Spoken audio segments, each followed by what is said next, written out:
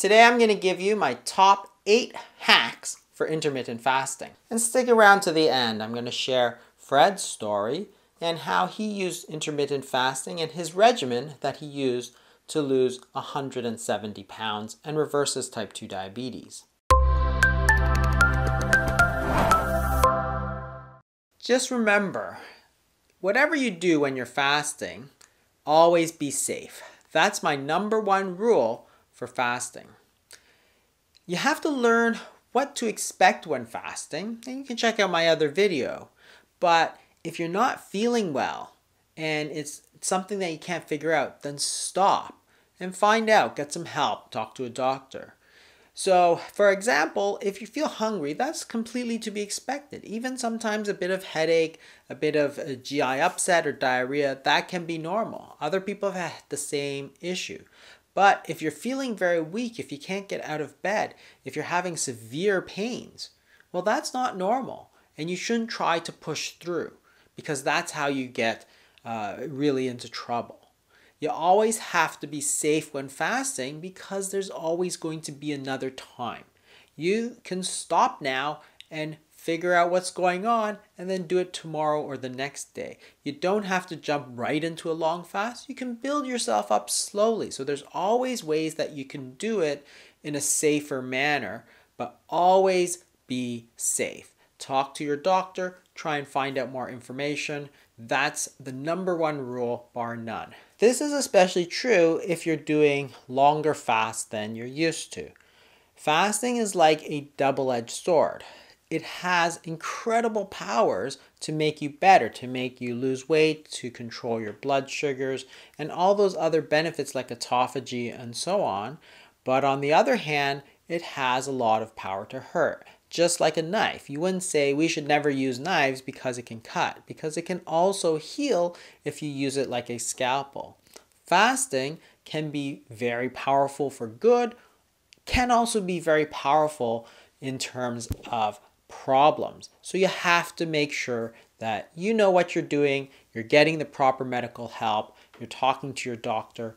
If you're taking medications, then you should always talk to your doctor to make sure that it's safe to do the fasting.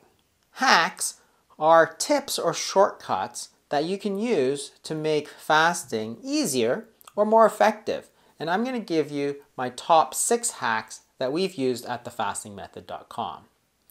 Here's #1. Try using natural appetite suppressants during a fast.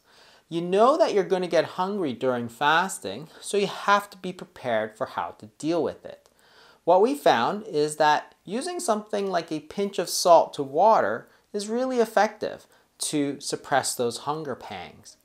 You can also use something such as pickle juice, which is sugar-free instead. It has also very much the same effect. Or mix a little apple cider vinegar in water. Green tea and mint tea and other herbal teas often do the trick. By the time you finish them, often the hunger starts to subside, and then you can get on with the fasting. Hack #2. Try gentle movement. When you're fasting, try scheduling a period of time when you would normally eat, say lunchtime, and do some gentle movement such as a walk, or for indoors, what's really good is a rebounder. You can just jump up and down and do that for 15 or 20 minutes or go for a walk. As you start to move, or when you're using your rebounder, you're starting to jump up and down, the hunger is naturally going to go away because the blood is going to go into the muscles and you're going to forget about what you're doing. It'll be even better if you take your mind off of it. For example, when you're doing your rebounder and you're jumping up and down, you can listen to some music or you can watch some TV. If you're going for a walk, you can easily go for a walk with somebody, and by the time you talk it over, the hunger will have subsided and that'll get you through. Hack #3, try fat fasting. Fat fasting is a variation where you eat very high-fat foods going into a fast. And the idea is to get your body used to using fat as a fuel so that when you go into the fasting, your body is using body fat instead of dietary fat. So for the day before, you might take a lot of bacon and avocados, for example.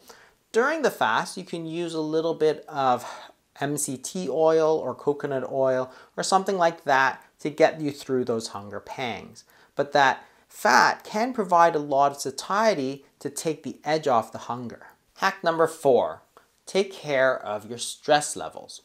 When you get stressed, this can be a real deterrent to weight loss and also fasting. Try to schedule during the time you might be eating something like breathing exercises or yoga or meditation. Those are great ways to deal with the stresses of everyday life, but also during that period of time, you're going to take your mind off of your hunger and be able to concentrate on something else. The exercises that you do doesn't really matter, but you just want to make sure it's something that's calming and that you can do it on a regular basis.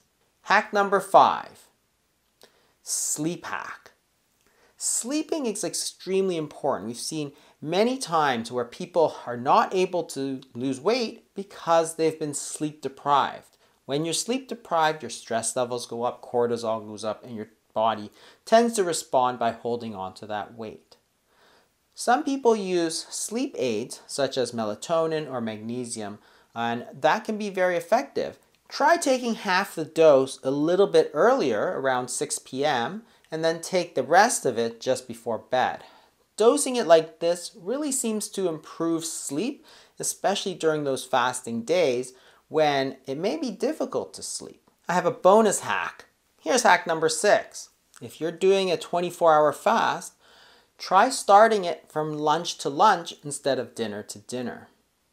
When you eat later at night, a lot of those calories are going to be stored as fat because you're not able to use them. When you eat earlier in the day, such as at lunchtime or in the early afternoon, you still have a lot of time for your body to use up those calories. So try moving the fast up during the day, and you might find it makes a big difference to your weight loss. Fred is in his mid-50s. He had been morbidly obese for most of his adult life. He tried everything. Mostly he went with the mainstream medical advice to eat less and move more. And unfortunately, like almost everybody else, it didn't work. When he developed type 2 diabetes, he started to do a little bit of research. And by reading some of the books like the Obesity Code and the Diabetes Code, he recognized that a lot of what he was taught was probably not correct. He started fasting, and before he knew it, he had lost 170 pounds. He had gotten rid of his type 2 diabetes, as well as his high cholesterol and his sleep apnea. That's great news. What is his best advice?